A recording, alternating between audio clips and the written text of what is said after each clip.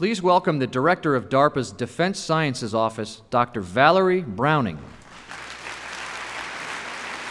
Welcome to the D60 plenary session on combating weapons of mass destruction and terror threats. I'm Valerie Browning. I am the Director of DARPA's Defense Sciences Office, and I'm going to be your moderator for this morning's session. In July of 1963, while addressing the American public about the importance of the soon-to-be signed Nuclear Test Ban Treaty, President John F. Kennedy said the following: "I ask you to stop and think for a moment what it would mean to have nuclear weapons in so many hands. In countries large and small, stable and unstable, responsible and irresponsible, scattered throughout the world. There would be no rest for anyone then. There would be only an increased chance of accidental war and the increased necessity for the great powers to become involved in what otherwise would be local conflicts. In 2018, there are 9 countries believed to possess nuclear weapons, and the arsenal of weapons capable of inflicting mass destruction and terror has expanded to include chemical and biological warfare agents." So, over the past 55 years, what have we learned about our ability to deter and protect ourselves against these attacks? How safe are we today? And what new threats might we face in the future, and what will we do about those threats?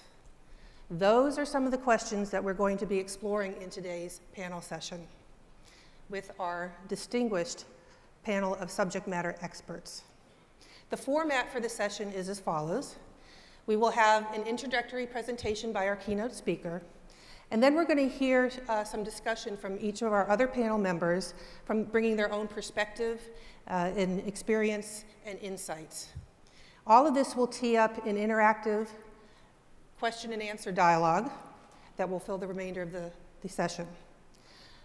We'd like you to submit your questions using the D60 app on your smartphone, your tablet, or your laptop. So without any further delay, let me introduce our panelists. Our first panelist has dedicated his entire professional career to countering nuclear, chemical, and biological threats and strengthening global health security. His 30 years of government service include 5.5 years as President Obama's Assistant Secretary of Defense for nuclear, chemical, and biological defense programs. He served as a driving force behind the Nunn-Lugar Cooperative Threat Reduction, which, among other things, led to the removal of weapons-grade uranium from Kazakhstan and Georgia and the destruction of Libyan and Syrian chemical weapons arsenals.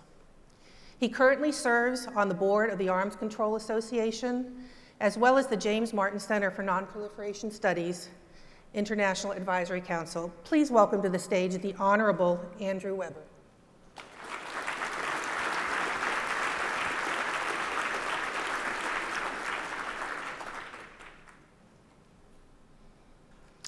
Our second panelist is a former director of the Los Alamos National Laboratory, and he currently serves as a professor emeritus for research in the Department of Management Science and Engineering at Stanford, as well as senior fellow emeritus at the Freeman Spogli Institute for International Studies and the Center for International Security and Cooperation at Stanford University. He is recognized throughout the world as an expert in nuclear weapons policy, plutonium research, and global nuclear risk reduction with Russia, China, Pakistan, India, North Korea, and Iran. His many accomplishments have been acknowledged in numerous awards, including the Presidential Enrico Fermi Award, the National Academy of Engineering Arthur M. Bush Award, and the 2018 American Association of Engineering Societies National Engineering Award. Please welcome Dr. Siegfried Hecker.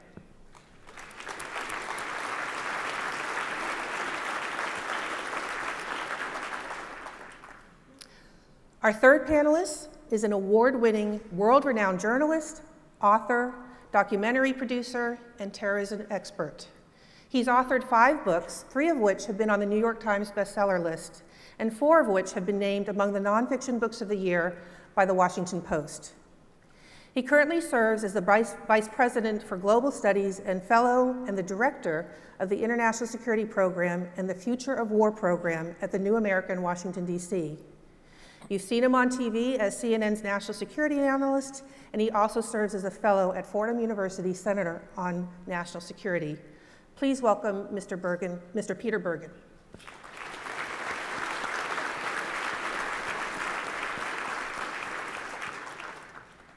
And finally, I would like to introduce our keynote and fourth panelist. He currently serves as a DARPA DSO program manager with interests involving the development of new technologies for countering weapons of mass destruction. He also has served as a staff physicist at Lawrence Livermore National Laboratory, where he developed advanced accelerator and plasma-based radiation sources for national security applications, including the detection of illicit materials. Please welcome Dr. Vincent Tang.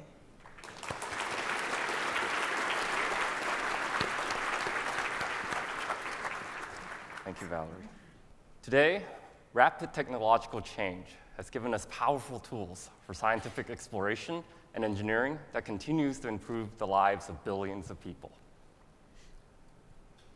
These tools are fundamentally democratic. Capabilities that were once reserved for nation states are now available to even individuals. Across the world, in makerspaces, university labs, and startups, innovators can communicate in real time, access libraries worth of information instantly, rapidly evaluate their prototypes via sophisticated computer simulations and 3D printing techniques. In the bio world, emerging and exciting techniques allow us to edit and modify genomes precisely. And this is just a sampling of some of the advances of the last decades that have enabled an era of unprecedented development and innovation. We've all been able to do more, faster, and with less. And this has been an undeniably good thing. But the last decades have also shown us the dark side of the democratization of these advanced tools and platforms. Even an impoverished nation like North Korea has been able to stand up a nuclear capability at a fraction of the cost required during the Cold War and against the will of the international community. Terror groups like ISIS have now leveraged commercially available drones for attacks and have deployed chemical weapons. And as technology makes the proliferation, development, and use of weapons of mass destruction, or WMDs, easier, we've also seen an upsurge in terror activities and the growth of non-state actors bent on destruction. So this is also a time where our adversaries can do more, faster, and with less. These trends set the stage for our discussion today. We have a diverse group of actors, ranging from anxious countries to rogue nations to terror groups. Powerful tools and capabilities for rapid design and manufacture, and a global diffusion of knowledge and expertise. You add all these things up together, and the potential for proliferation, diffusion, and the use of weapons of mass destruction can seem almost inevitable. So what can we do to counter these threats and minimize the possibility of WMD use? What can we do to best deter and prevent their proliferation, sense their whereabouts, and interdict their development? These are actually familiar problems. Ever since its inception, DARPA has been developing transformative technologies to counter and deter the use of weapons of mass destruction and to defend our homeland. In the 1960s, DARPA's Project Vela established the world's first worldwide nuclear test ban treaty monitoring system. This includes both space-based and seismic-based nuclear detonation detectors, and this network of sensors made the first test ban treaty possible by establishing a mechanism for its enforcement and verification. And this ultimately helped deter and prevent the proliferation of nuclear weapons decades ago. At the same time, these sensors made wonderful scientific discoveries. The satellites saw the first cosmic gamma ray bursts from supernovas and neutron stars, helping scientists to map the universe. And the seismic sensors helped confirm the theory of plate tectonics, revolutionizing the field of seismology. This legacy of science and national security continues to inspire us today as we face our versions of the same challenge. Our mission is the same, but the landscape has shifted.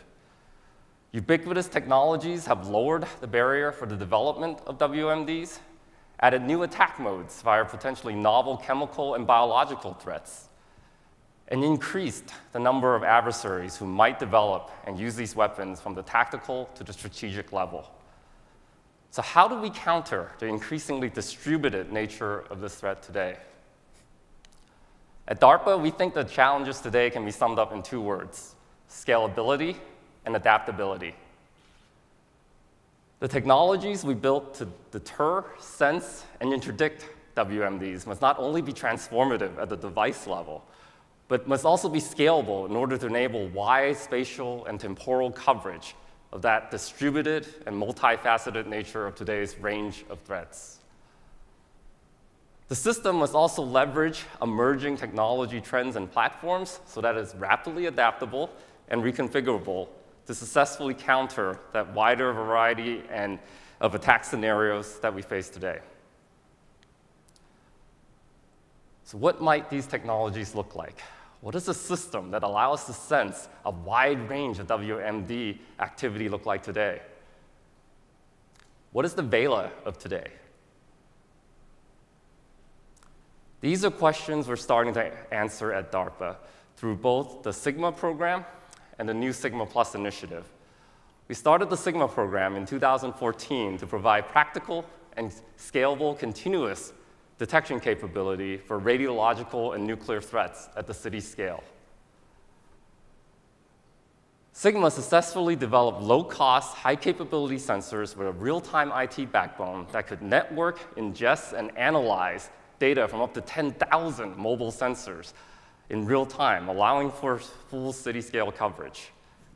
At the same time, we've also successfully produced more than 10,000 fully automated spectroscopic mobile sensors, such as these. And we field-tested the system as a whole in multiple areas. We gave those pocket-sized detectors to first responders to wear, and we emplaced larger ones in vehicle fleets, such as the DC Fire and EMS ambulance fleets, and we deployed static detectors at key choke points. So up here is a snapshot of the city-scale coverage we had of the road network in DC from one of our multiple field trials. The Sigma system is now transitioning to federal, state, and local partners, as well as our ally partners, and we're really excited and proud of the work that we've done there. So Sigma was focused on the rad nuke problem, and now we're going after the rest of the threats. To do this, we have created a unique new DARPA initiative that spans multiple offices and technology domains. Over the next 5 years, the new Sigma Plus initiative will build on Sigma's successful strategy of distributed network and scalable mobile sensing to develop and demonstrate a real-time, persistent, early detection system for that full spectrum of chemical, biological, radiological, nuclear, and explosive threats. We'll do this not only by building on the physical sensor networks developed under Sigma, but by also leveraging advances in data fusion, automated intelligence analytics, and adversary modeling in order to form a fully holistic system for real-time sensing. Just imagine being able to sense and find safe houses and illicit labs in megacities that are making chemical warfare agents or explosives and being able to stop them before those materials are weaponized.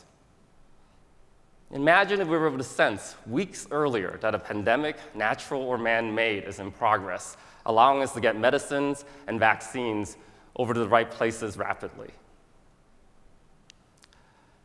In short, this is our vision for today's VELA for countering that full spectrum of WMD threats.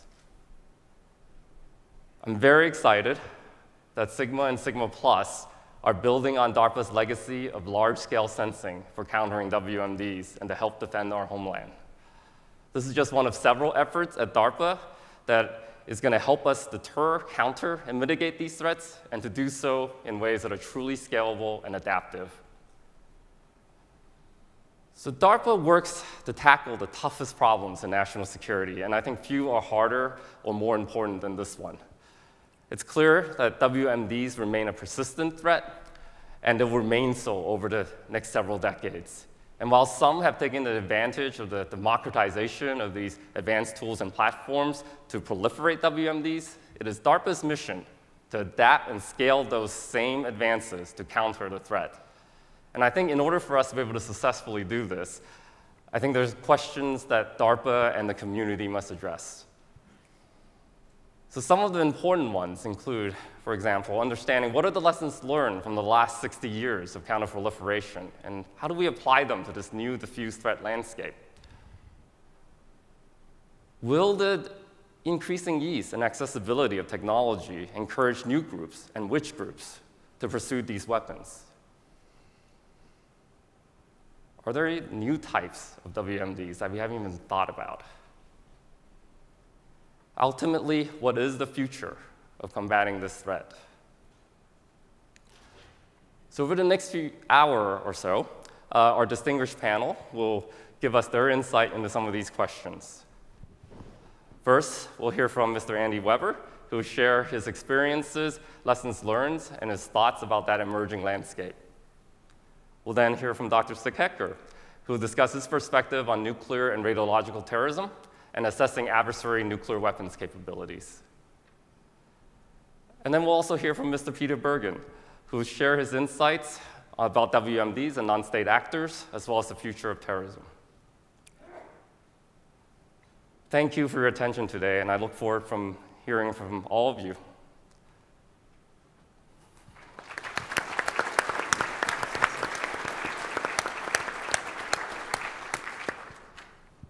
Thank you, Vincent.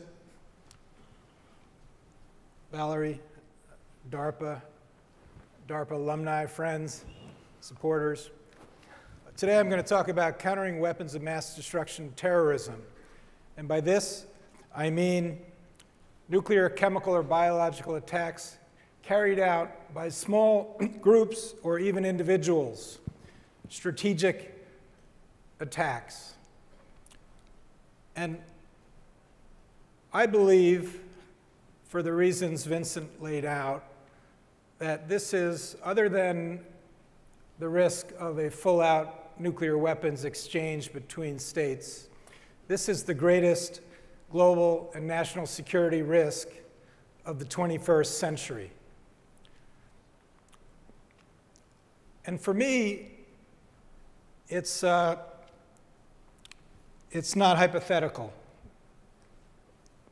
As a young Foreign Service officer serving in Almaty, Kazakhstan, I was approached by my automobile mechanic, Slava, and he asked me if I wanted to buy some uranium.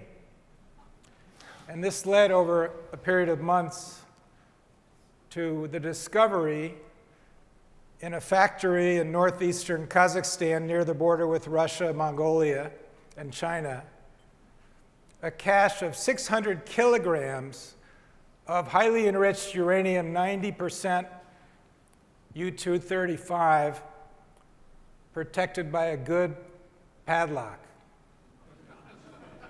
And I held some of this uranium in my hand, and together with the government of Kazakhstan, which renounced nuclear weapons and other weapons of mass destruction that it had inherited, we did a secret operation called Project Sapphire and shipped this cache of HEU back to the United States, to Oak Ridge, Tennessee, where it was blended down into power reactors.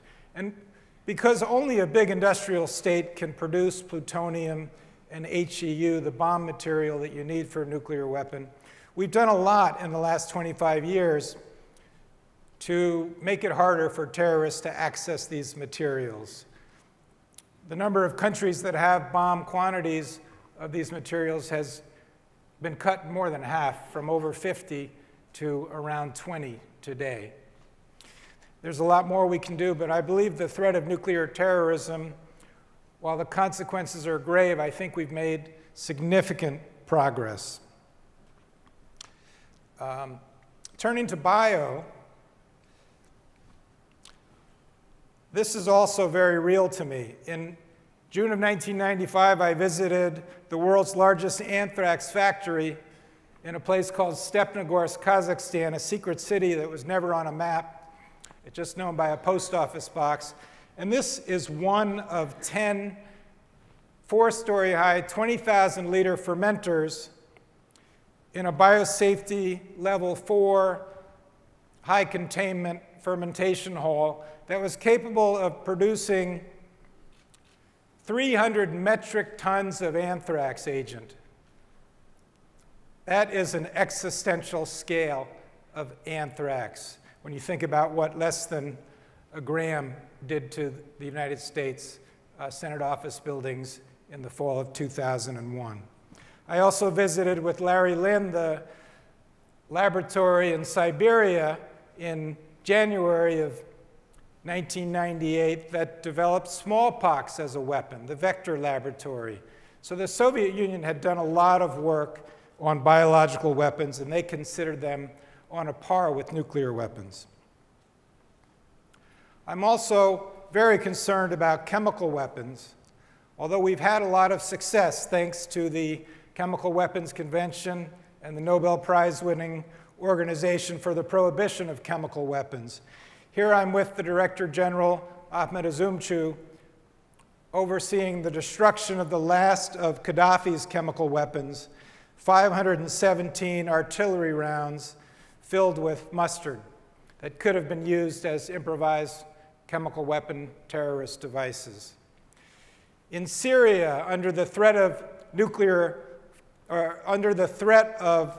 military force, we were able, without firing a shot, to remove and destroy 1,300 tons of VX, sarin, and chemical agent materials that can no longer be used by the Assad regime against its own people or its neighbors.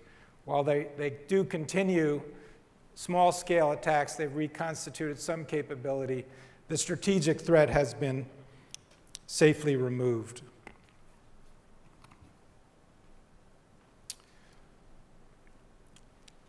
We used to talk about 5 rogue states with WMD programs, and we've made a lot of progress in the last 30 years. We're really down to one major one, and that's North Korea. And we hear a lot about their nuclear weapons and missile programs, which have gone very far, advanced beyond our expectations, much faster than we expected. But that's because they brag about them. They release videos of their celebrations of missile launches. They show us their possibly thermonuclear weapon. But their biological weapons program is very advanced, and we rarely, if ever, hear about it because they don't talk about it. They don't brag about it. But I'm deeply concerned about North Korea's advanced biological weapons program that has applied some of the new technologies that we've heard about in the last few days in this 21st century of biology. Also, North Korea mounted what I would call a state-sponsored WMD attack in Kuala Lumpur when Kim Jong-un assassinated his brother with a covert operation using the chemical weapon VX at the airport in Kuala Lumpur. Russia, similarly, in Salisbury, launched a WMD terrorist attack. We now know, through an amazing investigation, that it was 2 GRU troops who delivered that attack. They intended to kill one person with Novichok chemical weapons.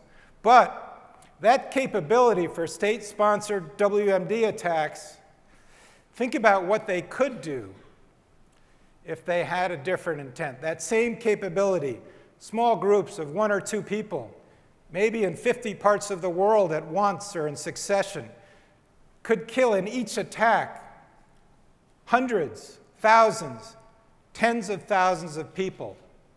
And that's why I think this is an existential risk, because while we have traditional groups like ISIS, Al-Qaeda, Lashkar that have not made great progress in developing weapons of mass destruction, although I think over time it's becoming more accessible and easier, when you have a state behind it, it changes the game. I want to talk about fentanyls, because this changes the capability gap that the traditional terrorist groups have had. People don't often remember that in 2002, Russian special forces pumped fentanyl into a theater that had been taken hostage by a group of Chechen terrorists. They killed all the hostage takers and over 100 of the hostages.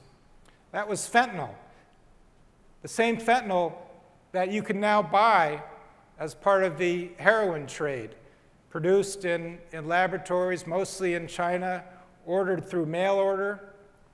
Weapons of mass destruction for sale on an established market. That changes the capability challenge for terrorist groups. They can buy it. And this is the first time in my lifetime that I'm aware of weapons of mass destruction that are available on an established market. And that causes me grave concern. I don't have my head around what we need to do to prevent that, but smart people like you need to attack this problem because it's potentially a strategic risk to our security.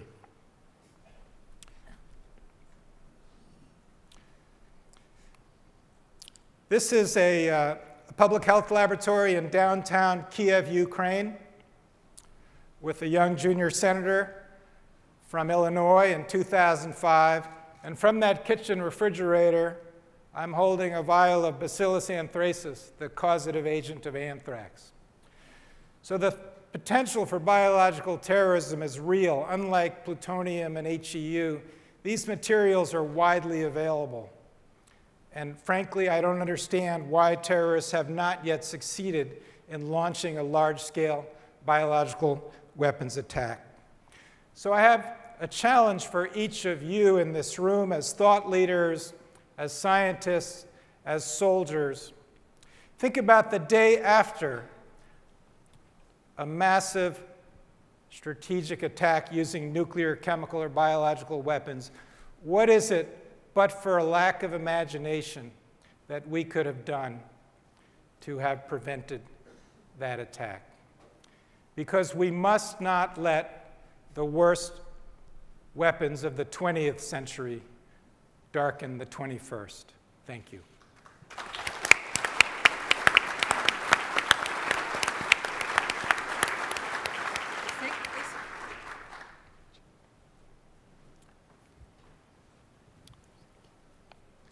Good morning, ladies and gentlemen.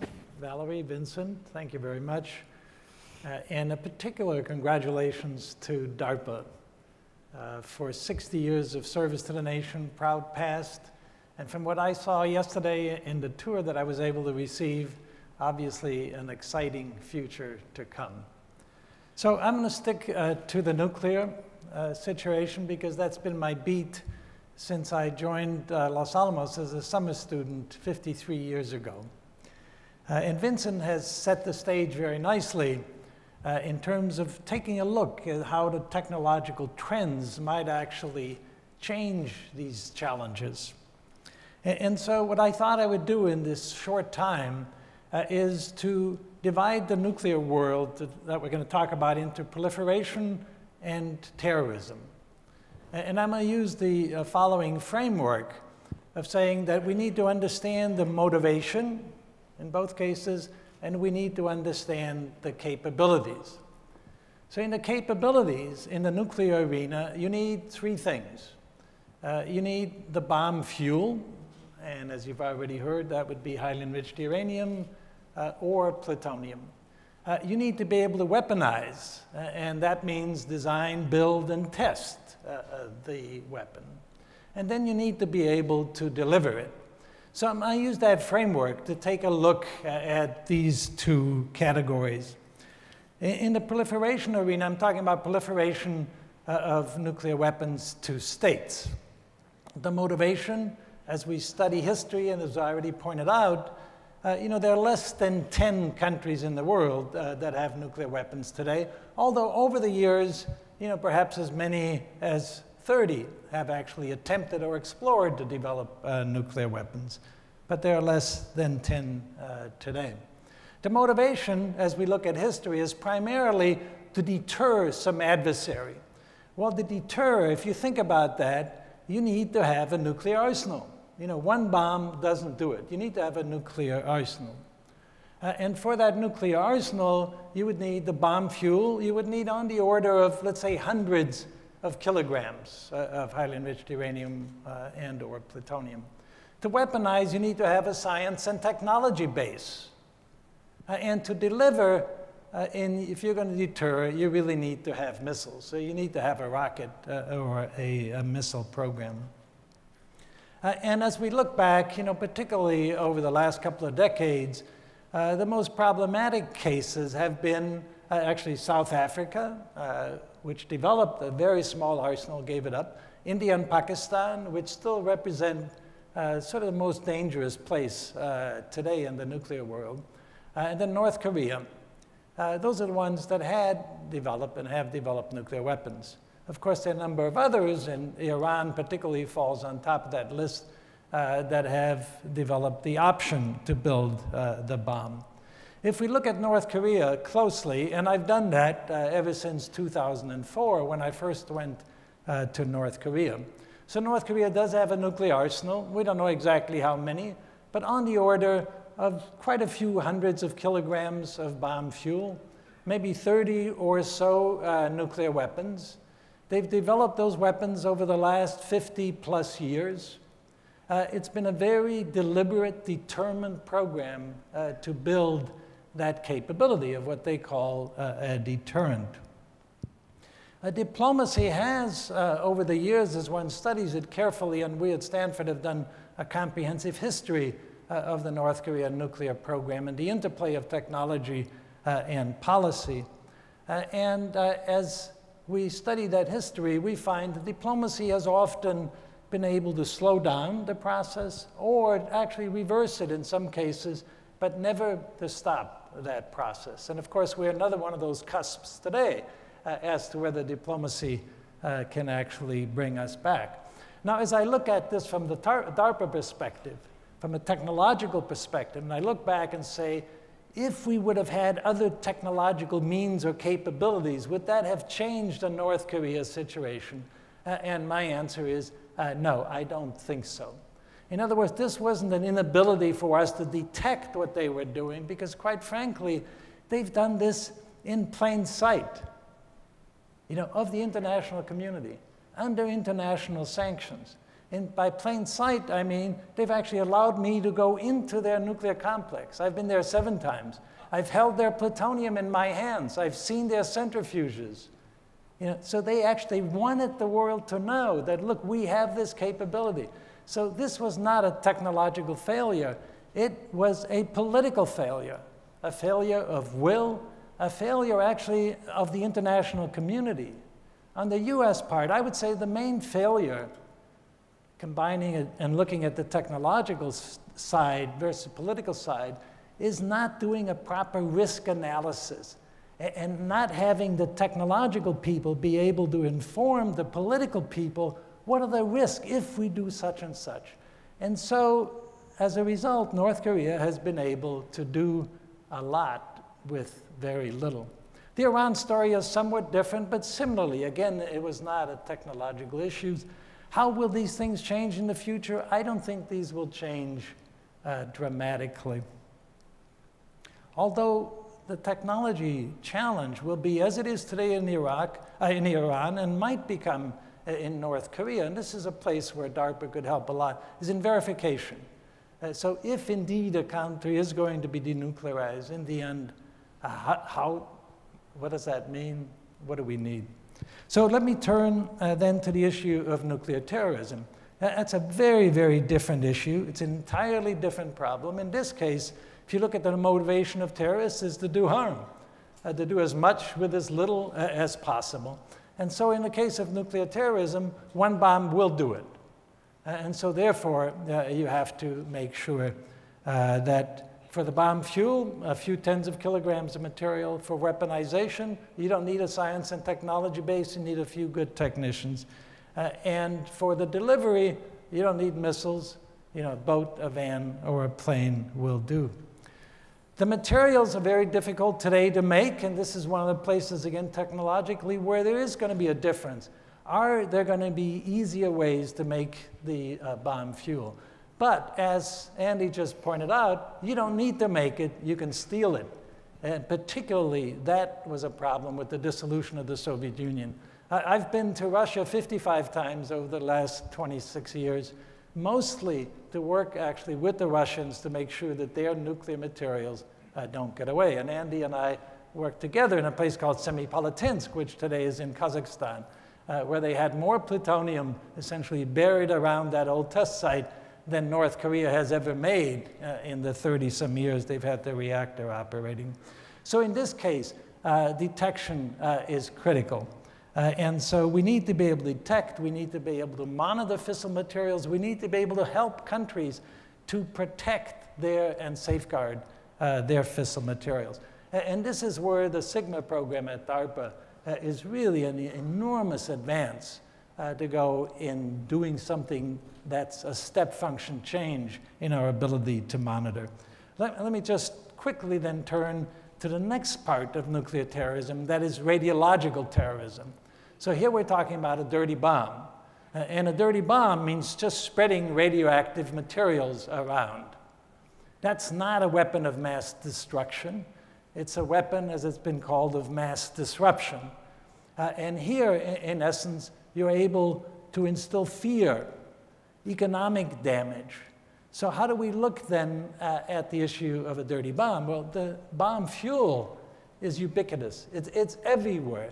These are medical isotopes. These are industrial isotopes, radioactive isotopes. So we're not talking about highly enriched uranium. It would be a poor, dirty bomb fuel, so to speak. We're talking about things like cobalt-60, cesium-137, iridium-192, or americium. These things are everywhere. There are lots of them. They're not so well protected. So the bomb fuel is there. The weaponization, unfortunately, it's simple. It's just explosives and the radiological material. Delivery, a drone, particularly today, a drone will do. So in this case, again, something like the Sigma program, detection is absolutely important.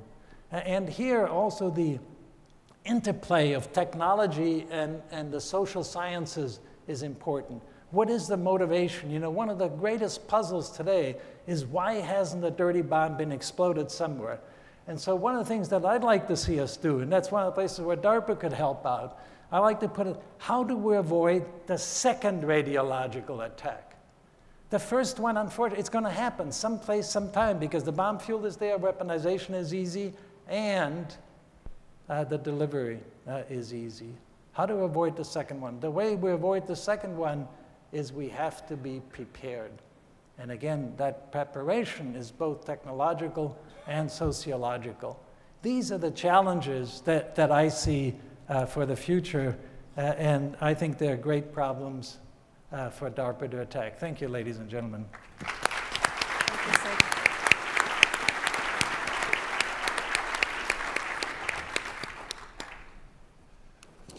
Thank you, Valerie and Vincent, for inviting me to speak, and congratulations to DARPA on your 60th anniversary. I'm very honored to be here.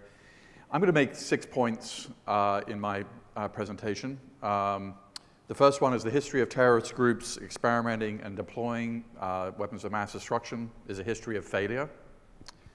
The second point is groups like Al-Qaeda and ISIS have no compunction about deploying WMD. They believe they have a religious right to do so. The third point, which Dr. Tang referenced, is a sort of a Moore's law in biology, which suggests that there will be more access to biological weapons over time, and these groups will try to deploy these kinds of weapons. The next point is groups like ISIS tend to adopt emerging technologies. We saw this most recently in Syria and Iraq, where ISIS was deploying crude armed drones repeatedly.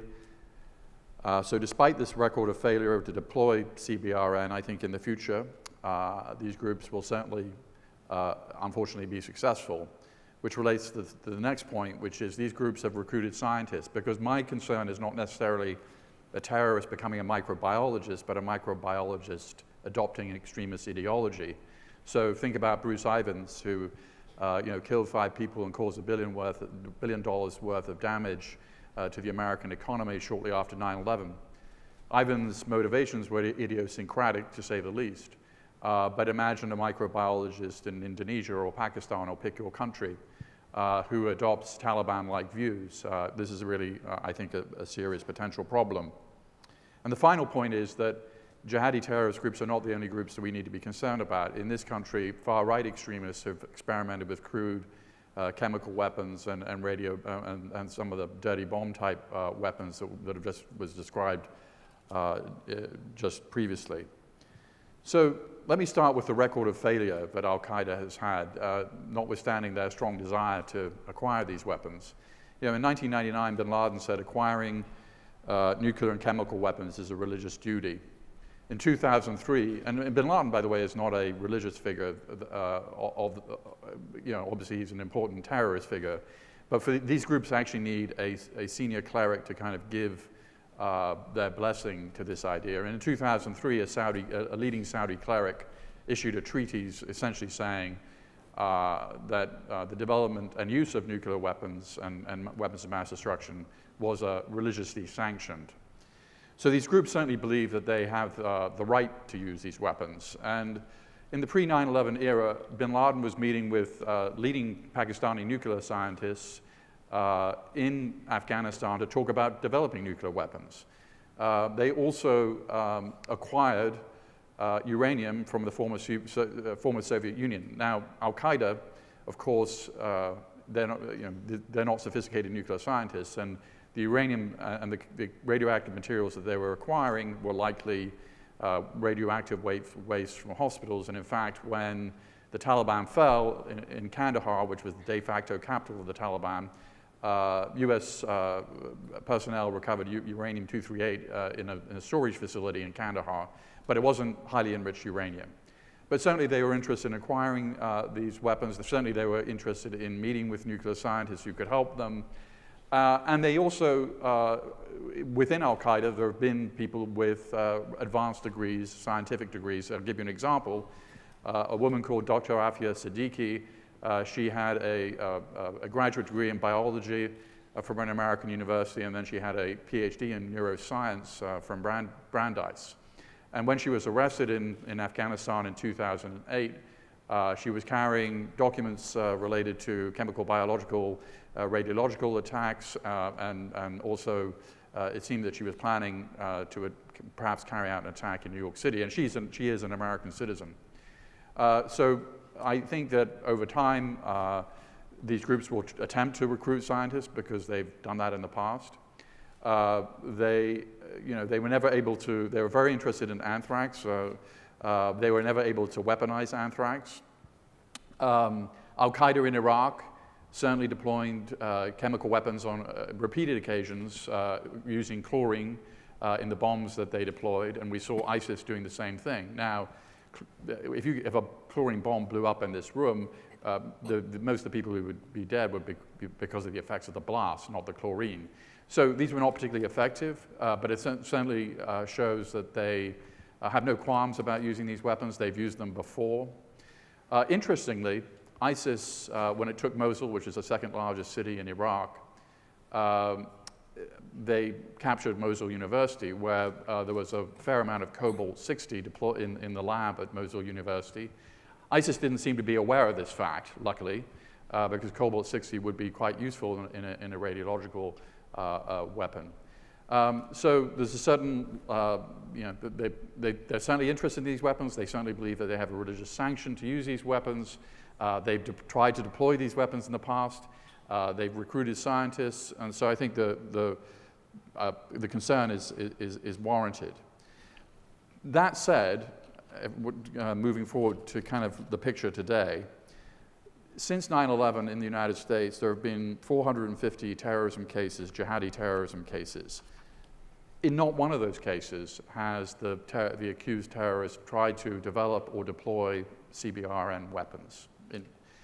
And in fact, since 2014, in the West in general, of the 91 attacks conducted by jihadists in the West since 2014, not one involved a chemical, biological, radiological, or nuclear weapon.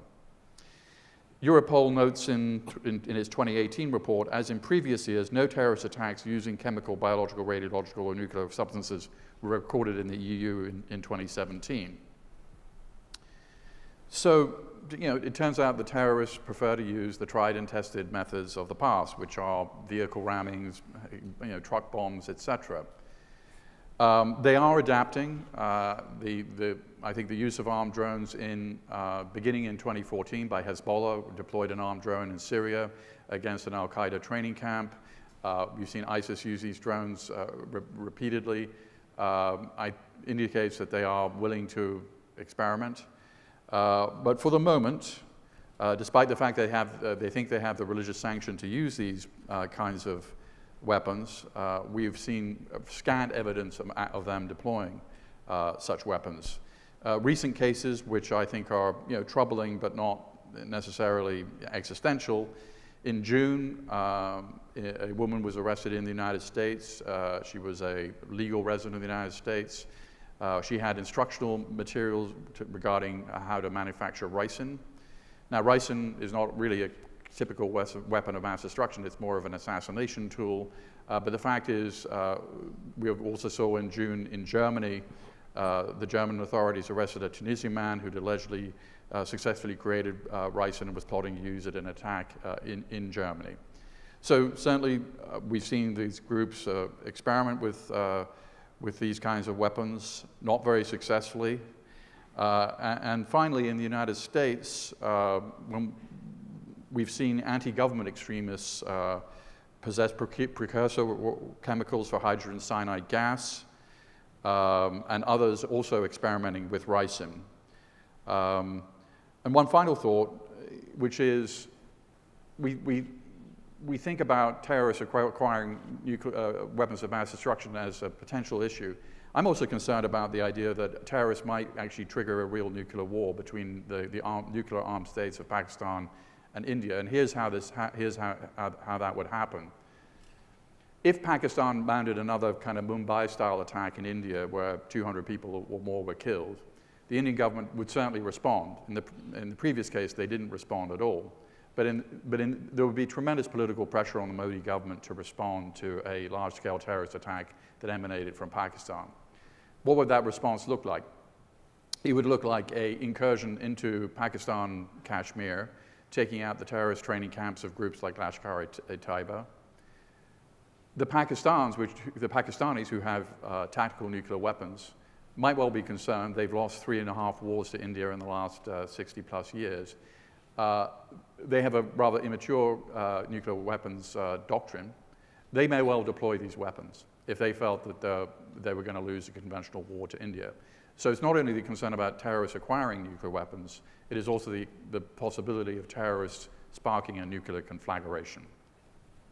Thank you.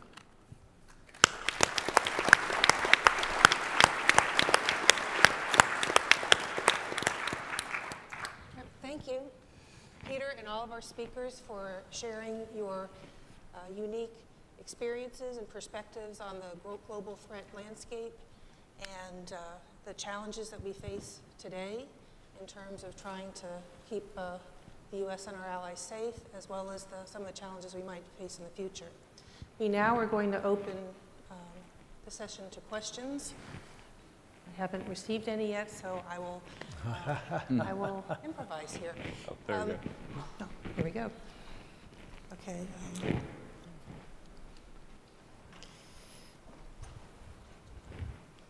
So this is a question for all of our panelists. Should the focus be on mitigating WMD development and use, or targeting the people who fund, make, deploy, or use them? So we have to do all of that. We have to, and we've been successful. I mean, Peter, there are two theories of why the traditional terrorist groups like ISIS and Al-Qaeda haven't succeeded in launching a mass WMD attack. One is stupid terrorists. You know, they just haven't had the technical capability. And I don't want to rely on that for our security. And the other is the incredible counterterrorism work that the United States military and law enforcement and our allies have led for the last over 15 years, where we've taken out terrorist groups and leaders. But that said, we have to do everything possible to prevent and to be prepared for when that attack happens, because there's a lot we can do to be prepared. And it needs to move from a sort of boutique effort within the Department of Defense to a sustained resource national effort to be better prepared to prevent, to find, and the Sigma Plus program is critical in that regard, but we're not doing enough given the scale of the threat. Thank you. Anybody else? I would just comment quickly that, I mean, I think just from the variety of views you got today, I mean, the problem is so broad, right? So I completely agree with Andy in the sense that we got to take that full picture and we got to try to attack every part of it, right? And so we got to do it all. Well, Valerie, let me just pipe in. From my standpoint, in the nuclear arena, for the nuclear terrorism, for the bomb, the mushroom cloud, prevention is really important. And the critical link in the chain are the fissile materials. Sure.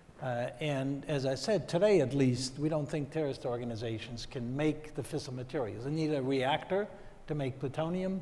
And at least the most direct way today for highly enriched uranium, the enrichment is centrifuges. And that's not so easy. Again, that may change somewhat. The reactor stuff won't change much. Enrichment may. However, the issue that both Andy and I brought up, and that is the amount of nuclear materials that are out there, fissile materials. When the Soviet Union dissolved, we don't know exactly how much they had. Actually, they don't either know exactly how much they had, but it was well over 1 million kilograms. Okay, if you think about that, it takes, let's say, 5 or 6 or so kilograms of plutonium to make a bomb. It takes a few tens of kilograms of highly enriched uranium, and they had 1 million plus. By the way, we were no slouchers. You know, we had 750,000 kilograms or so also. So then the issue there becomes the protection and safeguarding. So you have to put the focus on that. And those are the sort of things that Andy and I have worked on and the US government has worked on. And you have to do that, by the way, in cooperation with those governments that have fissile material. That's where you have to put the focus. On the radiological terrorism, as I tried to point out, there the materials are everywhere. It's going to happen at some point. It's strange. Maybe Peter can tell us why it hasn't happened yet. I mean, it really is quite strange. For the most part, my opinion is, so far, the terrorists haven't wanted to use those things. But there, the prevention, of course, is important. But the most important part is the response. We have to be prepared. And the way we respond to the first radiological dirty bomb incident is going to set the pattern as to whether we're going to have a cascade of these or not. And I think that's where the issue is. Yeah, I don't know why. I mean, it hasn't happened. I mean, one thing we have to be careful of, Ayman al-Zawahiri, who's now the head of Al-Qaeda, in 1999 wrote a note internally within Al-Qaeda saying, our enemies are so concerned about this issue of weapons of mass destruction that we should start a program in this area. And they devoted $4,000 to what they called the Yogurt program, which is their code name. And they began experimenting with cyanide gas, killing. There's a famous image that was on CNN of a dog being gassed, probably with cyanide gassed. And they set up a program run by a guy called Abu Kebab, a great sort of pseudonym, who was in charge of their chemical weapons program. So you know, they're thinking about it. Why they haven't done it, I mean, it's hard to, I just don't know. Okay, thank you. So this is an interesting question and directed to Sig and Vincent primarily, but please feel free to address it, Andy and Peter, if you have some thoughts. Where does the EMP threat fit within the CBRNE program, or does it? So that's a good question. So I think that certainly the EMP, the potential for EMP threats there does warrant attention and analyses. I would say in terms of in terms of some of the discussions within the government, I think there are folks looking at it. But currently, you know, that particular deployment scenario, other than the starting points of it, at least the Sigma and Sigma Plus program are not covering directly those types of deployments. Mm-hmm. But I think it is something worth looking at and thinking about. Okay. Anybody else? No thoughts? Let's see. Andy or anyone, in addition to efforts to prevent attacks, should we be focusing more effort on developing our resiliency in the event of an attack? Absolutely, and there are different aspects of this. There's public education, there's exercising, training, but the biggest opportunity we have, and DSO and BTO are doing incredible work that was launched by Larry Lin and his team in the 1990s. And that work at the time was visionary, it was futuristic, but now the science has caught up. The field of synthetic biology is mature. We can make biological weapons obsolete. Oh, and by the way, doing the same things, we can take pandemics off the table, and we heard about that from BTO. So in the bio area, a national level sustained program applying the revolution in biology can make infectious disease and biological weapons obsolete. We can't do that with nuclear weapons. But we have a tremendous opportunity, and that's why I'm so excited to see these new tools being applied for biodefense. Anybody else? Yeah, my view is resiliency is the answer to response. That's precisely what we should be aiming for. Unfortunately, our country is almost going in the other direction. You know, whatever the terrorist attack is, the yellow tape goes up, and you know, those areas are roped off almost forever. I ran a number of counterterrorism workshops and conferences with the Russians in the early 2000s. And at one of those conferences, we actually invited a policeman from New York City who had been over in Israel for the prior 4 years to work with the Israelis, to learn from the Israelis as to how do they respond. And what he described was the Israelis have resiliency. And you know, how true it is, I'm not sure, but what he described is that when there is a terrorist attack at a restaurant at some place, the idea was from the Israeli government, within 4 hours, that place is back up. And what that demonstrates to the terrorist, you can't bring us down, you know, by fear and the way we respond. That's what we have to be doing. We started an effort, National Academy of Engineering here in the US also in those mid-2000s. And the effort was aimed precisely on how do we get cities prepared to respond and to be resilient. Mm-hmm. And so we took an effort on chemical, biological, and radiological around the country to, it was like 10 different cities. I participated in one of those in Las Vegas. And it brought together first responders who are absolutely crucial in that, and then government officials, both local, state, and federal government, and then some scientific experts. And we went through scenarios to try to build that. We had this great program, went on for a while, and then it died. And I don't think we're doing enough to build up this country's resilience to any of those. Peter and Vincent, do you have anything to add on resiliency? Not really. I mean, resilience is a political issue, and politicians can signal the sky is falling, or this too shall pass, and that's a political decision.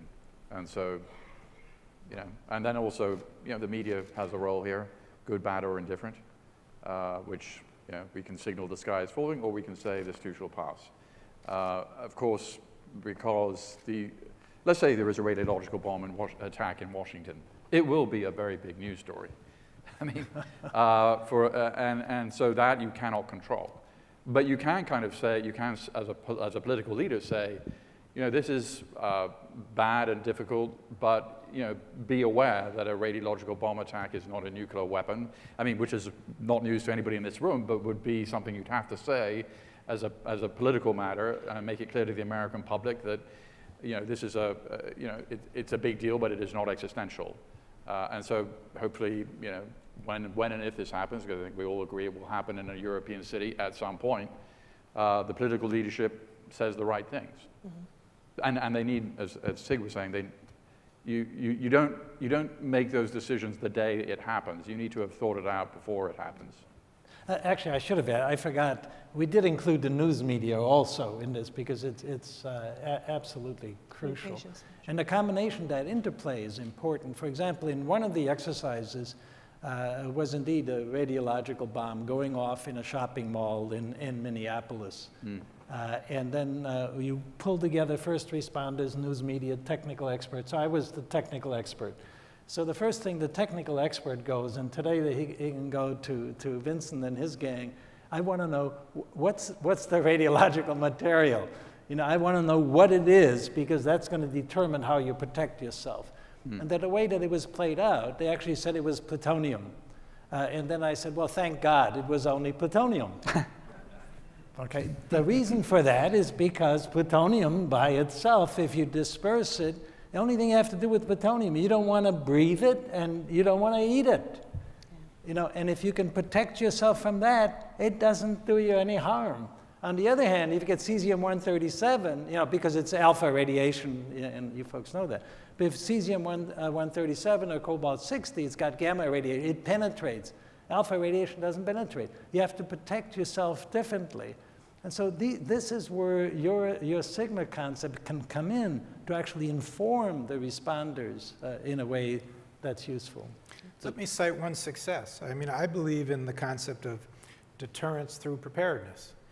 And smallpox.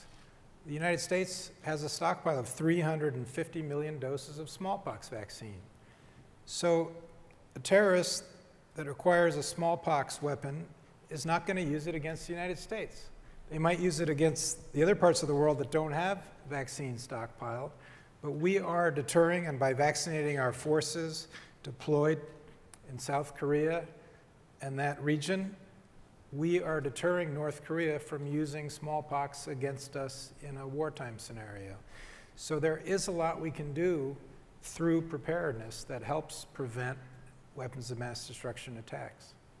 Okay. This question is for anyone.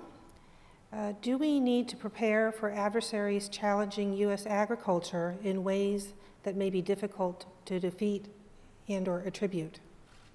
And how?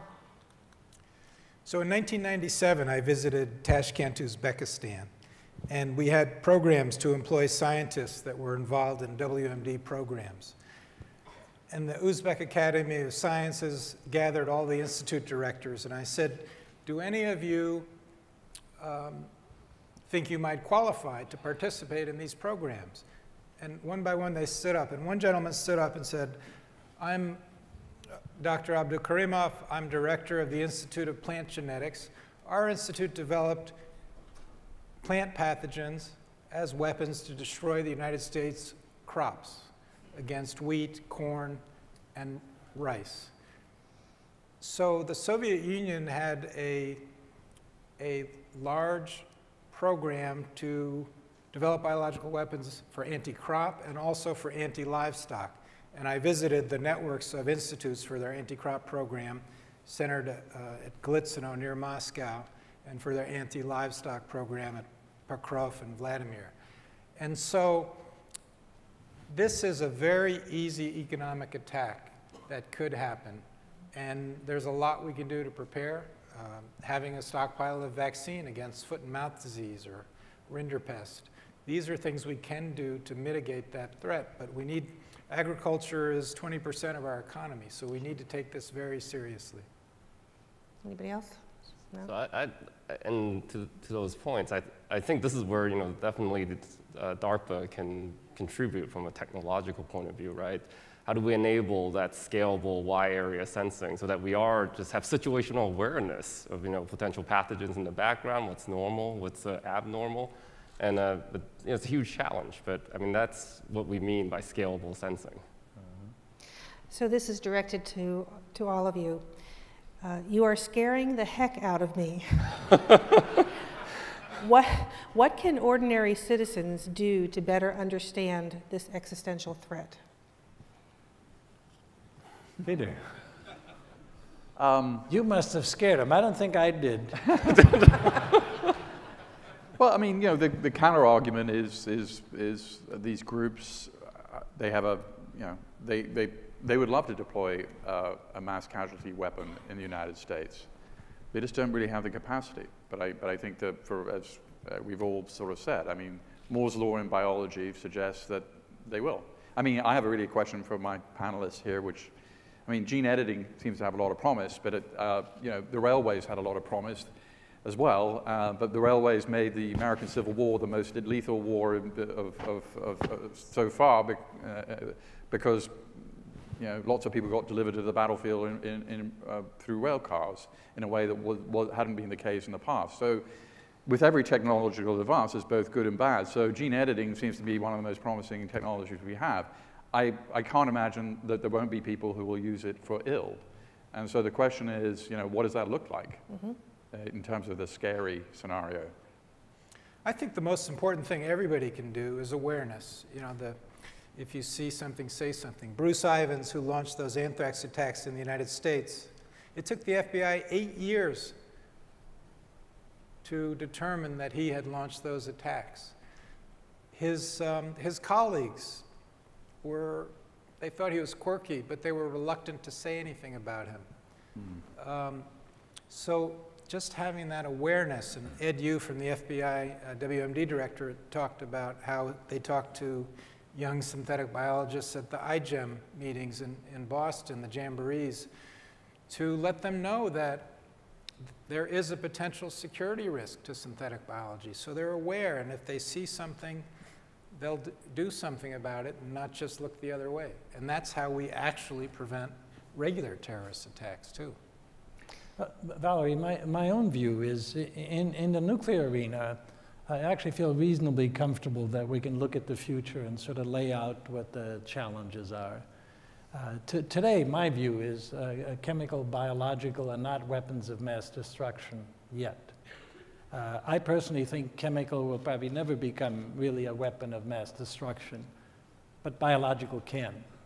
And precisely the question that Peter asked, if you look sort of into that future, there's nothing but unknowns and challenges.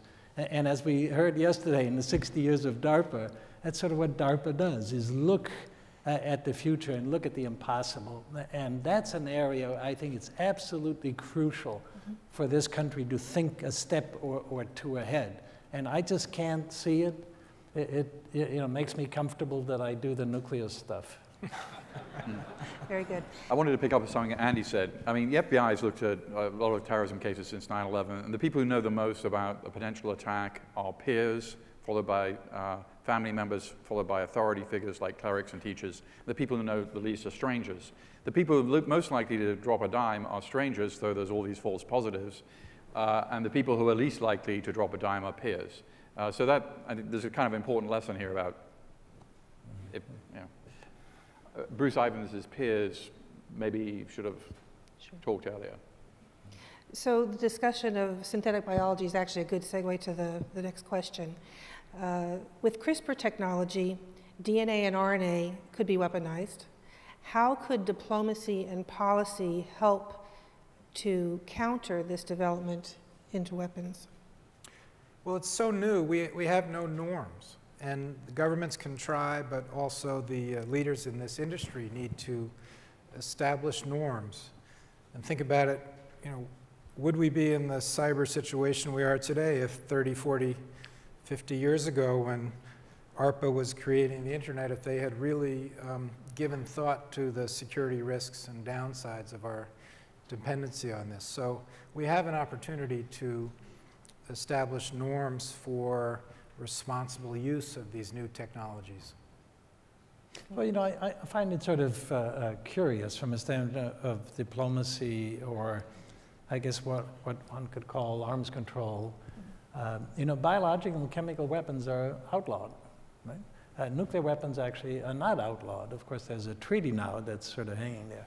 But those things are outlawed, and yet the effectiveness of any real diplomacy in the direction of chemical and biological, to me, is mostly non-existent. There are the conventions, but I don't think we've figured out yet, how do we face this common threat? How do we organize ourselves?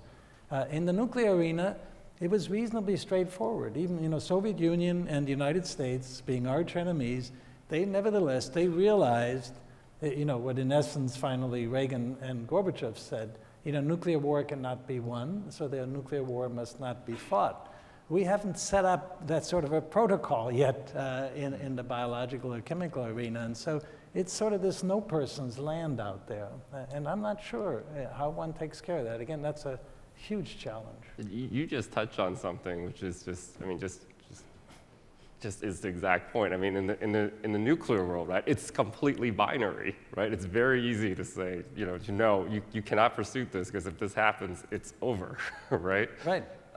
In the biology world, I mean, with these advances, there are so many positive things that can happen as well as negative. So just fully defining that landscape, I think, it's something that we are doing and helping with, but and then setting up a political framework for that. It's non-trivial, but important. I think SIG has redefined DARPA hard. Yeah. Nuclear is easy. Work on bio, because we need a lot of thought and progress. But this is one we can win if we make it a priority. Very good. Well, we're down to under 2 minutes. I don't know if we have time for this last question, but we'll try and squeeze maybe a few thoughts in. Vincent talked about the democratization of technology and the accelerating pace of technology development. So if you look to the future, where might we be surprised about technology enabling new threats, and where might we take some comfort in technology helping us to address those threats? You have 15 seconds each. Well, the failed assassination attempt on Maduro in Venezuela, I think, points to the future where all public figures and public events are going to have to be thinking about armed drones. And if you think about ISIS, the ISIS playbook, the next iteration of ISIS is going to basically take that playbook. Will they use virtual reality for training camps? It's not implausible. Okay. Anybody else? Yes, so my view in the nuclear arena is mostly one of, will there be an easier way to get fissile materials in some fashion? Can one harvest those in some way with technologies that at this point are not that effective? And so since the mushroom cloud has to be avoided by not having fissile materials, that and then the protection is really key. Okay. Bioweapons are just infectious disease. So we can eliminate that threat. And the work of national heroes like DARPA's Matt Hepburn are leading the way. But it needs to then transition to the mainstream. Okay. I think, as I've said, we just have to be vigilant. And at times, sometimes this problem, it can be hard to do that, right? Because it's not a daily thing. But we really just got to be vigilant, persistent. We've got to attack that full chain, right? Securing materials, making sure we have capability for wide-scale sensing, but also that preparation, right? So that people understand, what are real threats and what may be more psychological threats, right? That resiliency. I think we just got to keep at it and figure out a way to how to do this, and at the same time maintain our path forward. And keep at it. That's right. This has really been fascinating. Thank you to all of you. Please join me in thanking all of our speakers. Thank you. Thank you so much.